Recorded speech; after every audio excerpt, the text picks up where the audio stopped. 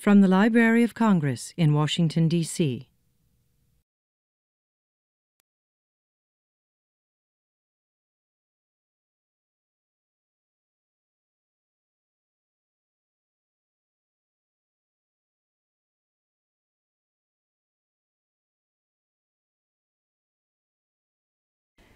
Hello, I'm Michelle Catteray-Bradley, a Science Reference Specialist here in the Science, Technology, and Business Division of the Library of Congress.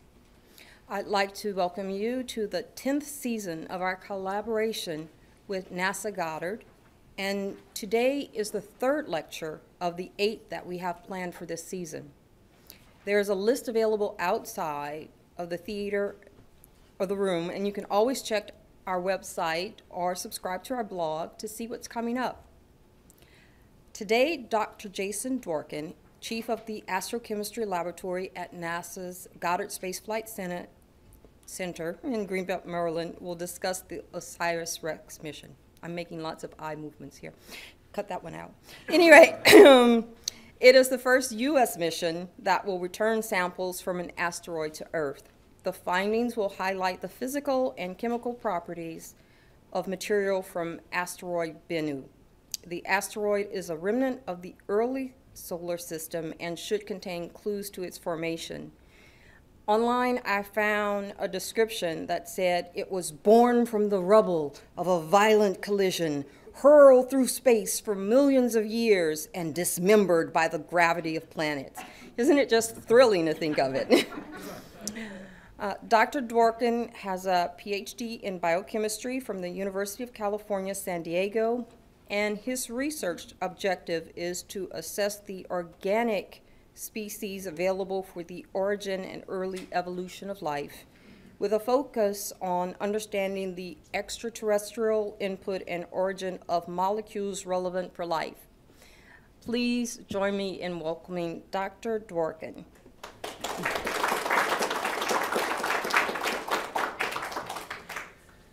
Thank you so much. What a great summary of the mission. I think I'm done. No. So OSIRIS-REx is the first mission to return samples from an asteroid. It's also the largest sample return of any object since Apollo 17. So I'm going to be happy to talk to you about that today. As you may know, planets and stars are born from nebula. And within those, protoplanetary disks form, and out of which planets condense. These are vast disks of gas and dust, ice, and rocks and organic material that then coalesce into planets and leave behind rubble. Some of this rubble is large and responsible for the formation of the moon. Other bits are still there in the form of asteroids. This is the view that you're often seeing of the solar system, with the sun and the planets and the asteroid belt and the outer planets and the Kuiper belt. And there's a presentation recently about the flyby of Pluto. And even further away than that are the Oort cloud, where some comets come from. Now, this is not to scale. On this scale, this is a fun little website, 1 pixel moon. And this is the scale of that same solar system. You can see how far things are apart. And space is vast. Anyway, so planets accrete and life somehow formed. And from that, all life on the Earth is related. And so you are here, and your close ancestors are slime molds and fungus. And more distant ancestors are bacteria and archaeobacteria. But we all share the same fundamental biology, the same fundamental architecture of how life works. And that is all hidden somewhere in the ancient history of the Earth. This is an excerpt this is a cartoon from XKCD. It's a cartoon you should read. If you don't, you really should. Nearly 4.5 billion years ago, Earth had liquid water. All but the crust older than 3.5 billion years has been recycled by the mantle by subduction. A billion years of the stratigraphic record, the memory of the hills forever lost to us. What was it like 4 billion years ago? Earth, what secrets do you have? Come closer. I'll never tell. All we have are these stupid tantalizing zircons that tell us that about 4 billion years ago there was oceans on the Earth and scars on the face of the moon that tells us something about the bombardment history of the ancient Earth. The Earth is mute on its early history. So we have to look to asteroids and comets, meteorites, which delivered water and organics. But the problem is, when you search for meteorites, you find them on the ground, in the dirt, or on the ice. You don't know where they came from, and they've become contaminated. So if you're afraid of getting a rotten apple, don't go to the barrel, go to the tree, from the Untouchables. And so send a mission out to find a connection between the leftovers of the formation of the solar system meteorites, which are disconnected from their origins on the ground. You can send a robot. NASA is known for human exploration, which is very exciting and very important. But robotic exploration is a little bit easier because robots don't insist on coming back home. If a robot dies, it's sad but not tragic. And they are smaller, cheaper, and they don't require annual salary when they're out exploring the cosmos. And so we know. I showed you a little bit about how the clouds are formed from the diffuse medium, condense into planets, and from that you have information on the preserved in the form of asteroids and comets. And so what we know about the interstellar medium, we know from observations and simulations in the laboratory. We know about the ancient Earth, we know from simulations, because the Earth is mute on its early history. To get a real understanding about what was there, you have to have sample return from objects. And sample return are, this is every sample return mission that has ever been flown, starting in Apollo 11, up through OSIRIS-REx, which launches in September. And these are missions which bring back samples of the Earth to be studied for generations. So for example, in my laboratory, I have a woman who recently published a paper on Apollo 16 and 17 samples. She was not yet born when the samples were collected, using techniques that were not designed, asking questions thought unaskable when the missions were conceived of in the 1960s. And so that is the power of sample return, that you can interrogate samples using instruments that have either not yet been invented. And so I ask young people what they will be doing when the sample comes back in 7 years, if they'd be making decisions that could set themselves in a position to analyze the sample. They can think about questions that we are not yet smart enough to ask right now. You can also fly instruments which cannot be miniaturized. Excuse me. So for example, this is a synchrotron beamline, and here's a scale bar. This is a car. And so it's very hard to imagine how you could miniaturize something like that to fit into a 5-meter fairing to fly to space. Other instruments give you the analytical power that you can see tremendous details that you can never see on an actual flight mission, partly because once you design a mission, the instruments become static. You cannot change them as you come up with new ideas and new questions. You can if you bring the sample back and can interrogate it on Earth. So we're going to an asteroid. This is every asteroid that's been visited by a spacecraft. Some are large, like the dwarf planet Ceres, down to something very small, like Bennu, which is the one we're going to, which is half a kilometer across. And there are a lot of asteroids. This month, there have been 95 near-Earth asteroids discovered. There are 714,000 asteroids known as of yesterday. And so you can see that this is the main belt of asteroids. Here is Jupiter, and here's the Trojan asteroids, Mars, Earth, Venus, Mercury, and the Sun. These red ones are Earth-crossing asteroids. Again, green ones, the main belt, and blue ones, Trojans. And there are, of course, other objects further out. How do you pick an asteroid to get to? Well, when we were conceiving of OSIRIS-REx, at the time there were only 500,000 asteroids, not the 700,000 we have today. Of those, 7,000 are near-Earth crossing, which means you have a chance of getting to and from the asteroid within the lifespan of a scientist or of a NASA program executive. Of those, 192 you can get there and back again with a rocket that we can conceivably build and fund. Of those, 26 have diameters greater than 200 meters. That's important for two reasons. One is asteroids with diameters that are smaller than that. I've got a model out there you can play with. Smaller than that, they spin very fast, up to 1 revolution per minute. And that has two problems. One is that the loose regolith on the surface gets thrown off and lost, which means it's very hard to sample the loose rock on the surface because it's not there. Even more important, it spins so fast that you can imagine the proximity operations of a spacecraft trying to match spin rate with an object spinning at 1 revolution per minute is challenging. Of those 26, 5 are carbon rich.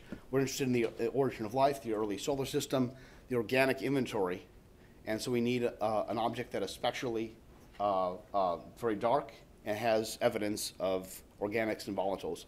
Of those, Bennu is our choice. And that's because Bennu is it's a Class B object, which is similar to Themis, which is a main belt asteroid that has ices and organics, very low albedo, very low density, lots of evidence of loose rocks, very well understood orbital parameters, and by the way, it is a potentially hazardous object with a chance of hitting the late 22nd century. So lots of time to prepare, not to worry. But the most important reason is that it's the most extensively characterized object that a spacecraft has never been to yet. We have a long campaign starting in 1999 when it was first discovered, and it was observed by numerous ground and space-based telescopes. So we have a very good understanding of what this object is, so that way we can plan a mission that is low risk and has a high chance of success. The model that's out on the table you can play with is from Arecibo data. That's the giant telescope in Puerto Rico, and generated this shape model, and that's what the 3D printed model is this very shape. And in contrast, the Comet 67P Chermov-Gerasimenko, the comet which the Rosetta mission is orbiting, was too far away to have radar imaging. So it had light curves that could give a model. It turned out to be the shape was actually quite different from we can get from light curves. We'll know when we get there, but we have high expectation that it'll be a basically round shape, very much like this. There could be some stretching in either direction, but it will not have these crazy lobes. So it will be should be a very safe object to orbit, and a very safe object to sample from within the usual risks of doing something in space, which is hard. OSIRIS-REx is a large team. It's led by PI Professor Dante Loretta, right here with mascot Pen Rex. This is just the science team. There's an even larger technical team of engineers and technicians who have built and designed the spacecraft. OSIRIS-REx, the name is an acronym, as most things in NASA are. Stands for Origins, Spectral Interpretation, Resource Identification, Security, and Regolith Explorer. This is an animation, which I paused for some reason, of the sampling device and the sampling action happening. The most important thing is to return a pristine sample, which is extremely difficult because pristine is impossible. Totally clean is impossible, but you can focus on what matters to you and minimize contamination within a reasonable cost and not waste your time cleaning things that don't matter and not waste your efforts by letting things become dirty that do matter. So that's contamination. Studies start on day one, and so from the start of the concept of the mission, we were concerned with making sure that we have a pristine sample, but at the same time, the spacecraft has to work. I like to say that if the sample fell in the toilet, I wouldn't flush. So having a contaminated sample is better than having no sample, but I really, really want a clean sample to understand the questions related to the origins of biology. So I asked the science team, give me a list of the elements that you really care about and we shouldn't get on the spacecraft. And they gave me these ones in red. So I put this up and someone said, oh, actually, polonium's really cool too. So don't put any polonium on there either. I'm like, okay, come on. We're going to make the spacecraft out of neptunium, and that'll violate our thermal requirements. So we can't do that. Plus, it'll be expensive and dangerous and horrible in every way. Plus, you ask the organic people, what do you want? Well, basically anything that is an organic compound we can't have.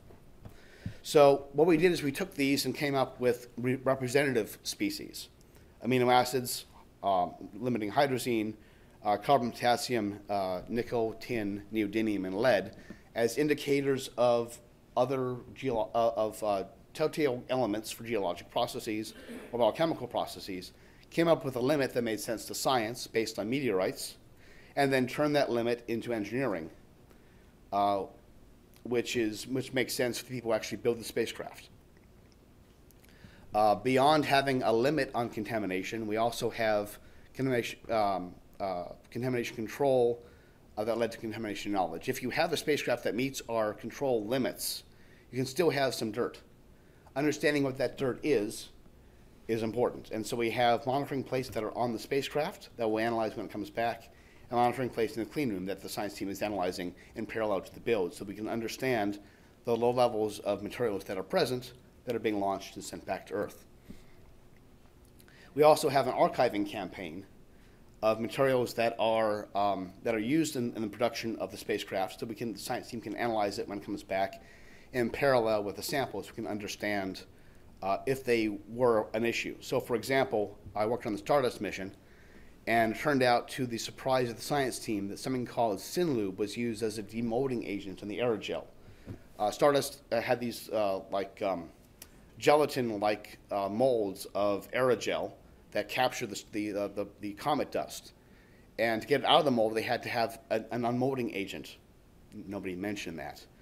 And that turns out to be something like brake fluid, which is this horrible mixture of organic compounds. Turned out that it was Synlube 100 was used on Stardust. The company changed names. The records were lost to arson. Products rights were sold from the company. And it was actually, I think the owner's son was interviewed and suspected that Synlube 1000 was actually the same formulation as what was used on Stardust, because it was launched years before. So as a result, the science team spent 6 months studying Synlube instead of studying cometary material to understand what it was doing to our samples. And even so, there's still some uncertainty. And so this is a mistake that we have learned from. And so all of these things, we have very tight controls over what is being used, good communication between the science team, the engineering team, and the technical team, and things like this that you have to make your spacecraft work. We have an archive in Houston, the Space Exposed Hardware Lab, where so when you write a proposal to get some of the OSIRIS sample, you can get, I would like 1 milligram of OSIRIS sample, and I would also like 1 milligram of breakout 601EF to understand if that could have contributed to the things I'm seeing. So we have all of that. It's being analyzed by the science team now, and just like the sample, 75% is preserved for future generations. Anyway, enough on contamination, my pet little thing on the spacecraft. Our primary goal is to return and analyze a sample, a pristine sample. The sample comes back in a Stardust-like sample return capsule, shown here. Returns in Utah, September 24th, 2023 at 8:53 a.m. in time for the Sunday morning talk shows. Actually, that time is dictated by orbital mechanics. We have nothing to do with that, but it just happens to work out that way. But anyway, set your calendars. Number two is to understand how the sample fits in context. So for that, we will be imaging and spectrally analyzing the sampling site down to the sub-centimeter, so we have a good idea of, of how the sample that we get back to Earth compares with the immediate location and the context of that sample, something that has not been done before on any sample return mission since Apollo. We will also understand Bennu as a geologic object by understanding the geology and dynamics and spectroscopy of the entire satellite. We also understand the interaction between the asteroid and thermal properties. And so this is a light mill, which you may have played with. I think they sell them in gift shops around here as well. This is like, not quite the Dworkin effect, where light hits a dark surface, and in space what happens is the light pressure hits the dark surface, is absorbed, the object is rotating, and then the light is emitted on the night side, and that acts as a low intensity thruster. And that changes the orbit of the object away from its Keplerian predicted orbits, which is why when people give impact probabilities for asteroids, there's this error associated with it. That's because of this extra term that's related to the color and topography of the asteroid. And light mill is a little bit of a cheat because, or a radiometer, because there's actually a rarefied atmosphere. So what's actually happening is the light is hitting the black surface, it's warming up the gas in front of it, and that acts as the thruster. Because otherwise it wouldn't spin nearly as fast using just purely the Dworkin effect. And finally, there are 700,000 asteroids. NASA's not spending $1 billion to go to every single one of them. We're going to go to one object and try and understand that as from a point source down to the molecular level. And so by using that information, we can then apply with what we can see with telescopes to the other 700,000 objects and understand how they behave. When the sample comes back, we'll be using a hypothesis-based study to understand what, to try and probe back to the pre-solar history, protoplanetary disk, geologic activity, the evolution of regolith as the object has moved through the solar system, through its dynamic history, and then finally the impact that the spacecraft has had on the sample, including its contamination impact. We have a spacecraft. It's like most spacecraft. It has a science deck that has various cameras and spectrometers. We have solar arrays like most spacecraft.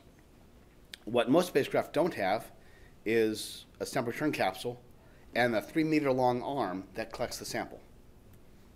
The payload contains a number of instruments that scan from the X-ray to the radar wavelengths, from the high-gain antenna to the student-built experiments. OSIRIS is, this is the image of the spacecraft. It is built, it is shipped to Kennedy Space Center, and this is the orientation of the flight deck. Here's OSIRIS, it's a spectrometer. ODIS is a different spectrometer. We have a camera suite that will give us from a telescope image down to a microscopic imager, or, well, almost microscopic. We have a LiDAR, which will give us the topography, a student experiment for X-ray mapping to give us elemental composition, and a high-gain antenna, which will provide gravity field mapping. The core of the mission is, however, getting the sample. This is the sampling mechanism called TAG-SAM. It is essentially like a car air filter. The initial design was actually called MUCAV, which is vacuum filled backwards. Uses the vacuum of space and blows a jet of nitrogen gas. And instead of, like in a vacuum cleaner, you have vacuum getting sucked, or a vacuum sucks material out. You have the nitrogen gas blowing into the regolith, fluidizing it, and getting sucked out into space through the air filter. It has been tested extensively.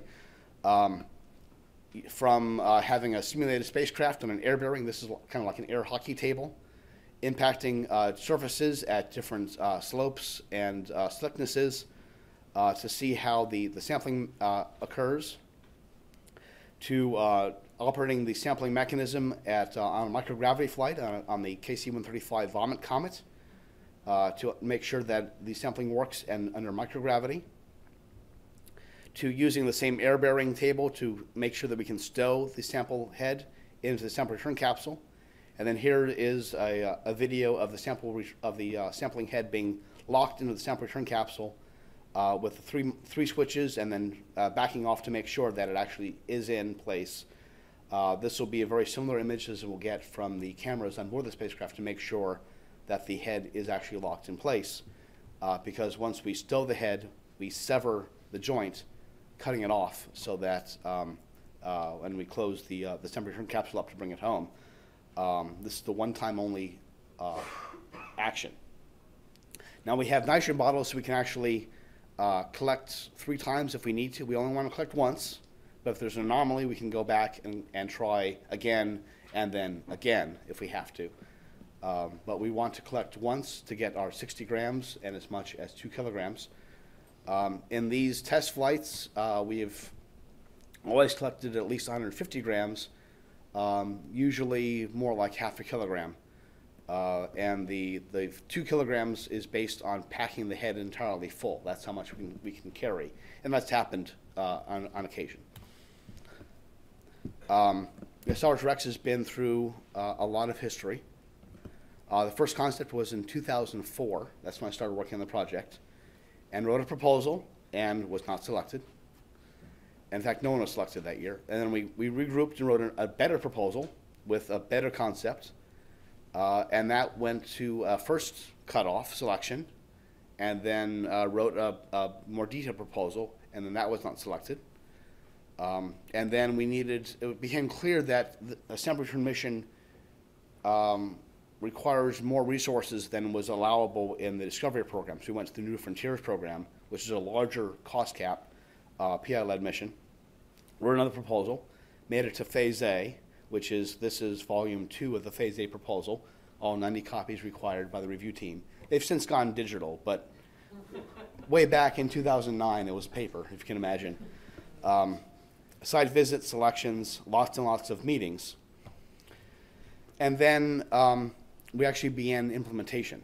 And so the ATLA, which is the Assembly, Test, and Launch Operations, started March 23rd, 2015. This is the spacecraft being put into a thermovac chamber. That is a chamber to simulate the vacuum and coldness and heat of space to make sure that the systems function. More reviews, and then last week the spacecraft was shipped to Kennedy Space Center and unloaded, and is undergoing its final testing now until it's ready to launch on an Atlas V 411, and that's code for 4-meter fairing, 1 solid rocket motor, and 1 single-engine Centaur stage. The window opens at 7:05 p.m. Eastern Time, September 8th, 2016. Come if you can. And because it's hurricane season, we have a 35-day launch window, so that if something bad happens, we have lots of time to regroup and try again. So after launch, we depart the Earth and then have a Earth gravity assist 1 year later to change inclination, get in the same plane as Bennu. And then we approach the asteroid initially as a point source, and then it becomes more and more of an actual geologic object. We enter an orbit, which is a semi-stable orbit, because in this case, Bennu is so small that the pressure of gravity, or the pull of gravity, is about equal to the pressure of the sun. So we have to balance and basically surf in the gravity field and the solar field between the two, which is why it's very important that our center of mass and our center of area be co-aligned in the spacecraft. Once we have understood the asteroid better, we will begin a detailed survey to understand our favorite sampling sites, down select to 1 sampling site, do a rehearsal to make sure that we can do every single step of the operation of sampling, because getting close to an asteroid is a little bit scary. We only want to do it once, the sampling, so that means we have lots of margin for rehearsing it. That is matching the orbit, matching the height, getting very, very close, everything but sampling until we're ready to sample. And then something happens where, because it's orbiting the sun, the asteroid gets very close to, or closer to the sun than we would like. And so there's a risk that the sample will get hot after we collect it. We collect it in the sampling system, and then it's sitting outside the spacecraft on a sampling arm for up to a month, because, as I mentioned, the stowing operation is a once and done operation. We want to make sure that we do it right. But that means that it's sitting out in sunlight, and that could get it too hot. So we have this period here after the line in the sand, LITS, where we will stand down and wait until it's cool enough to actually perform the sampling. If everything goes perfectly, we can sample earlier. But there are things called safe modes that spacecraft go through, where if you have like a computer glitch, the spacecraft goes to safe mode and resets itself. And this happens all the time, on average about twice a year or so. And let's say if your spacecraft orbiting Mars, that happens, and then fine, you're still orbiting Mars. Well, we're near an object that has almost no gravity. And so when we hit safe mode, our instructions are drive to the sun. Just burn away. But that means that you've gone from over here to over here, where you have to approach the asteroid again and understand what's happening. Oops. And so that takes extra time. And so we've allocated lots of extra time margin to be able to reset ourselves and get the engineering team, the navigation team, to understand where the spacecraft is relative to the asteroid and become safe, and then approach again. So this could take as much as a month after a safe mode, unlike a couple of days. And so we have all that margin built in. And then, let's see if we can get this to.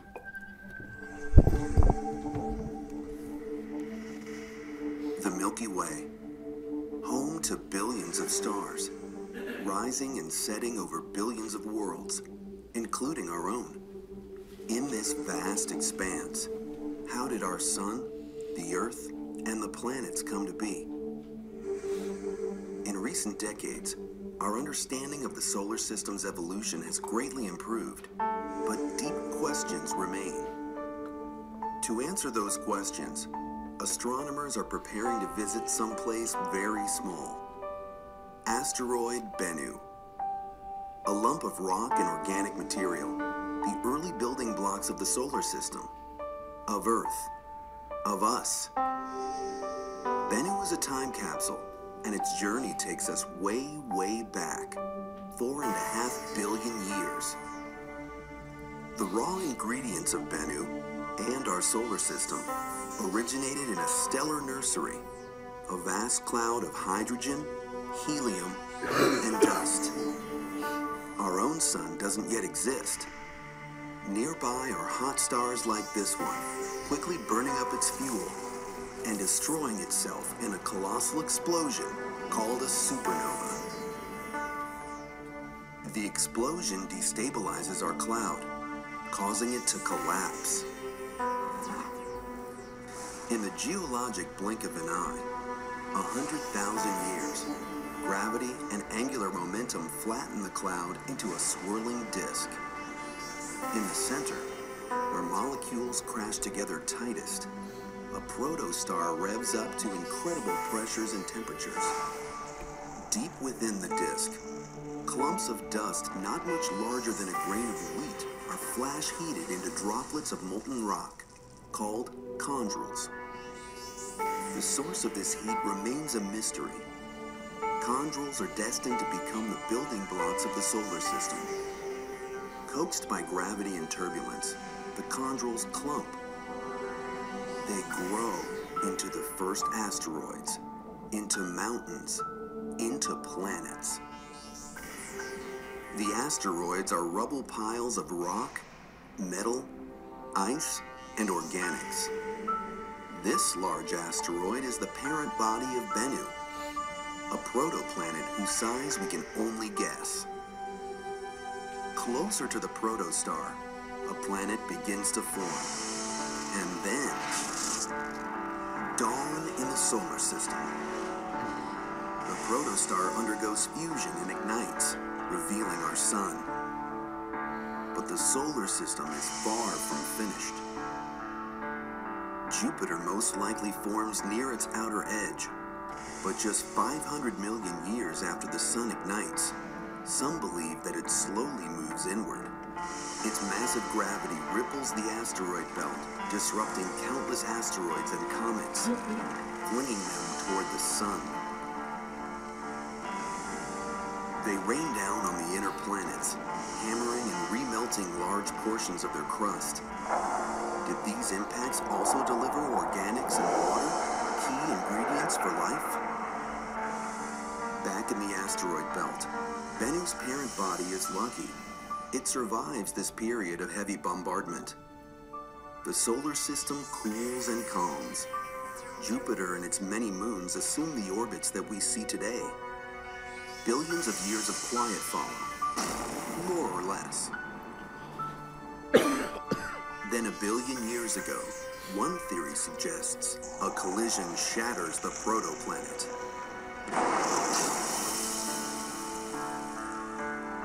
Some of the debris loosely coalesces into a new, smaller body, Bennu. But Bennu will not stay in place.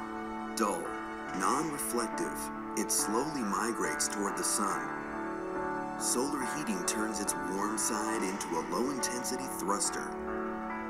Through millions of years, Bennu's orbit gradually tightens until it interacts with Saturn's gravity, altering its trajectory and hurling it into the inner solar system.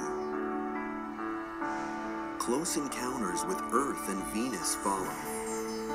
Their gravitational tugs may have repeatedly stretched and reformed Bennu, turning it inside out and pulling off loose material. As a result, it has no satellites of its own, until now. Today, NASA is sending a spacecraft called OSIRIS-REx to explore Bennu and retrieve a sample. Why? Bennu has survived its long journey and settled into a near-Earth orbit, bringing its secrets within our reach. Now it is ready to teach us more about the solar system's history, its formation, its evolution, and our own place among the stars. So you now should be very well armed to understand some of the deeper meanings of this presentation, of this this video. The video itself, it's very nicely done. It has, you notice, scientists believe, one theory proposes. These are all things that OSIRIS-REx will be testing. These are all testable hypotheses that are built into the mission, summed up in this video. And now you know what the low-intensity thruster is. That's the Yarkovsky effect. You know about how the origin of the solar system could have indicated formation of organics delivered to the early Earth. How this asteroid can contain material that we will understand for generations to come, and how now you can become involved and learn more about OSIRIS-REx at our website, the PI's blog, which has a lot of information, great pictures, and all kinds of other social media sites. And I thank you for your attention.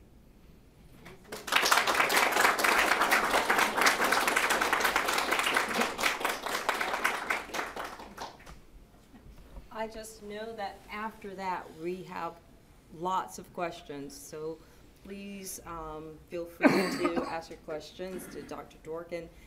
Please repeat their questions as they come up. Thank you. Yes. Your collector. Yes. It looked like you're blowing nitrogen gas and using the vacuum out of space to make it a vacuum cleaner. Mm-hmm. Then you pull it off. How do you make sure those particles they stay in the filter and not go back in out? So the question is, how does the collector retain the material that gets inside? Yes. There is a Mylar check valve that where material comes in and then it won't fall out of the check valve when it gets trapped next to the filter. That's how. I have a second question. Okay. In your picture of your spacecraft, when it was orbiting, I didn't see a propulsion system to return you. We have a propulsion system. Here's the monoprop tank. You can see shaded by the solar rays. Here are monoprop hydrogen thrusters, and this is how we do all of our transfers. These are our main engines. We have tiny little thrusters that help us do navigation around the asteroid. We have a main engine which will get us back to Earth. What happens is when we get close to Earth, the sample return capsule, we divert towards the Earth, release the sample return capsule, it spins up, and so is rotation stabilized, and enters over Utah with less than a 1 in 1 million chance of damaging life or property because it lands in the Utah Test and Training Range outside Salt Lake City. And then the spacecraft itself diverts away from Earth and goes into heliocentric orbit. So the spacecraft has thrusters. Yes, sir. Why are the asteroids located in this tidy belt around the sun? I would expect them to be found throughout the solar system. So why are the asteroids located in the asteroid belt? It's really gravitational pull of Jupiter is the main source. And a good question is why are there any planets at all? Why isn't it just gas and dust? Gravitationally, they tend to accrete. And in the asteroid belt, there's enough gravitational disruption from Jupiter, and as I understand, again, I'm a chemist, so the orbital dynamics is a hobby, not a specialty. But it's too unstable there for a planet to actually form. And so that's a belt that is retained by Jupiter and solar interactions. Thank you. Yes, sir. How can you be sure that the surface of the asteroid is dusty and would respond to the capture mechanism, not shiny and smooth? Right. So how do we know that the asteroid has regolith on it? We have thermal inertia measurements taken from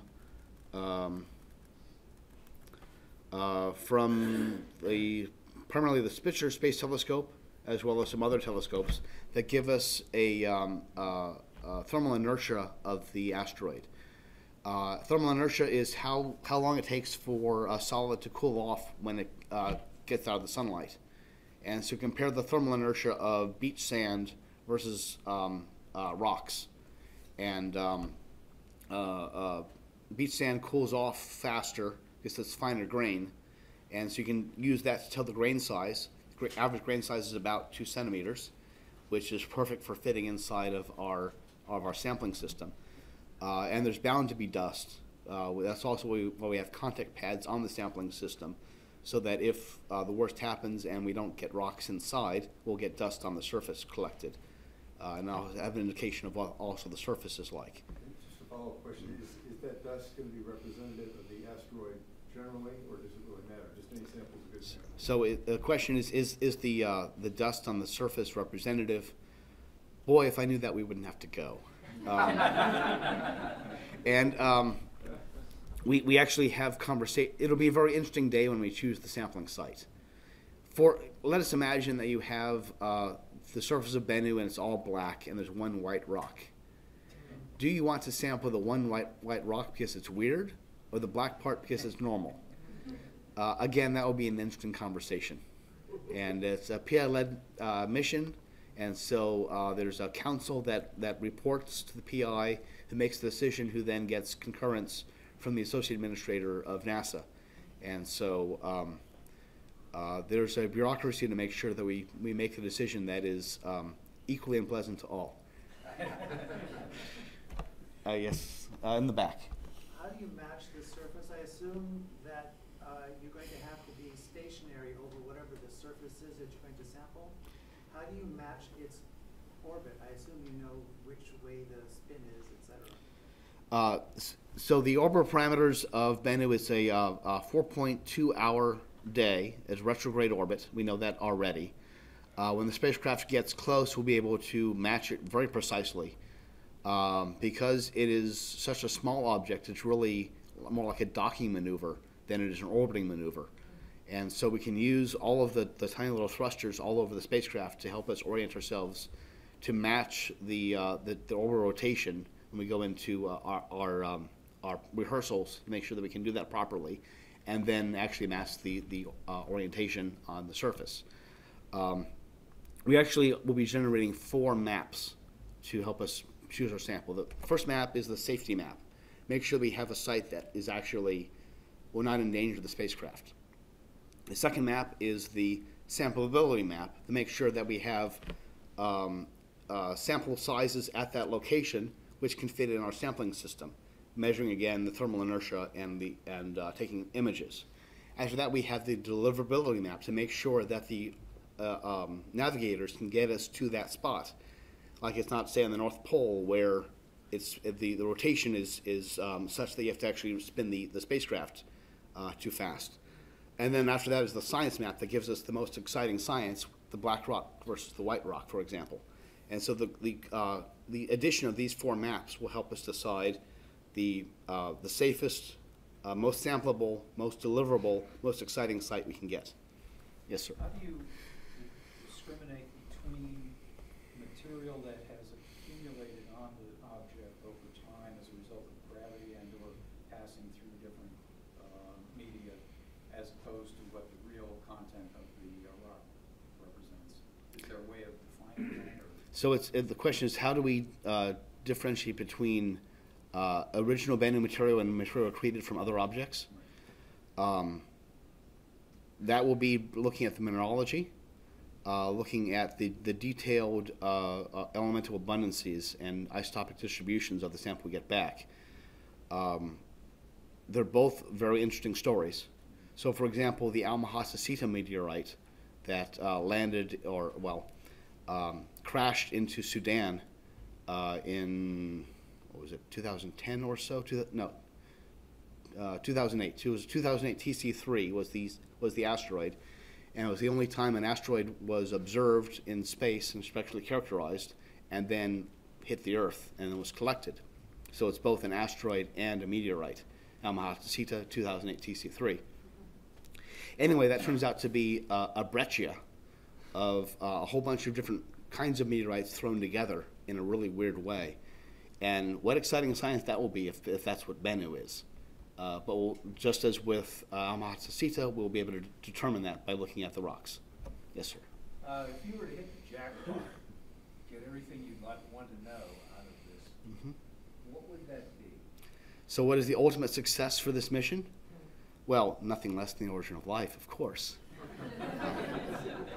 Now, it's to either prove or disprove theories on solar system formation. Are there amorphous silicates that led to that tells us about the timing of the protosolar nebula? What organic compounds are present? Are there excess of, say, left-handed amino acids, something that I specialize in, that led to perhaps the origin of life? Are those amino acids of biological type, but not contamination? What are the sugar contents, nucleobases? There's a wealth of chemistry that we cannot yet answer from rocks on the ground because of contamination, that this will help us understand. Yes, sir. Can you compare this mission to the asteroid redirect mission that's been proposed? Are they complementary? So this is comparing OSIRIS-REx to ARM, the asteroid redirect mission. OSIRIS-REx is a PI-led mission that was getting there.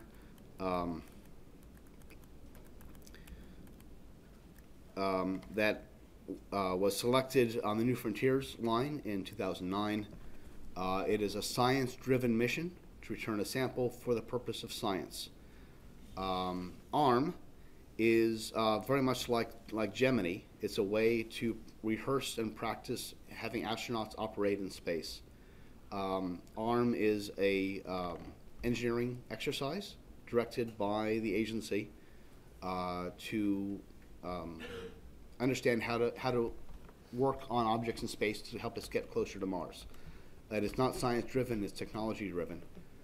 If there's a science payoff, then that's great, but science is not the driver of that mission. In the case of OSIRIS-REx, science is the driver, and there might be some technology payoffs in how to interact with small bodies, but the purpose is science. So they have entirely different purposes, but also very different stages in their life cycle. The OSIRIS-REx is built and about to launch. ARM is still a concept. Anyone else? Yes, sir. If asteroids are formed from the same materials as the Earth were formed from, why would they have different organic compounds? Why would the origin of life be related to those other objects? So it's if the Earth and the asteroids came from the same source, why are they different now? Well, for one thing, the Earth melted, and partly because of this gigantic, I can't get back to it, this gigantic impact that formed the moon, that totally melted the Earth. After that, life will find a way. Life is pervasive. It has totally dominated the chemistry of the Earth. Geologic processing, like subduction, has also dominated the crust of the Earth. And so between geology and life, the Earth is a highly evolved object. There's not much left of it that's primordial. And these asteroids have never melted. And they've never seen life, and they've never seen liquid water, at least not that we know of. And they've certainly never seen subduction.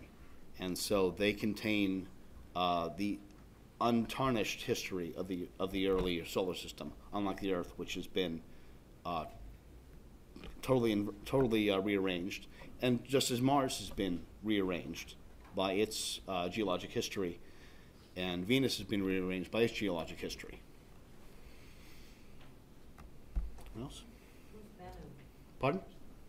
Oh, Bennu is an Egyptian bird god, and so OSIRIS-REx is the acronym for the mission.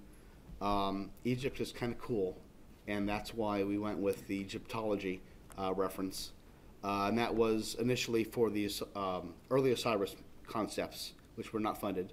OSIRIS-REx was the big, grander version. Started out as a joke, Osiris King.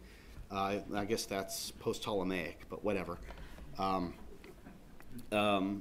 And so the joke stuck, and we came up with a backronym for what REx stands for, Regolith Explorer. And so we had a contest to rename 101-955-1999 RQ-36, something a little bit more palatable. And a young man in North Carolina came up with the name, and he's been given a ticket to the launch to see it. And so he thought that the image of the spacecraft reminded him a bit of a bird, which also led to a parody song, Bennu and the Rex, which I will not sing here. Oh, thank you so very much. This has been a presentation of the Library of Congress. Visit us at loc.gov.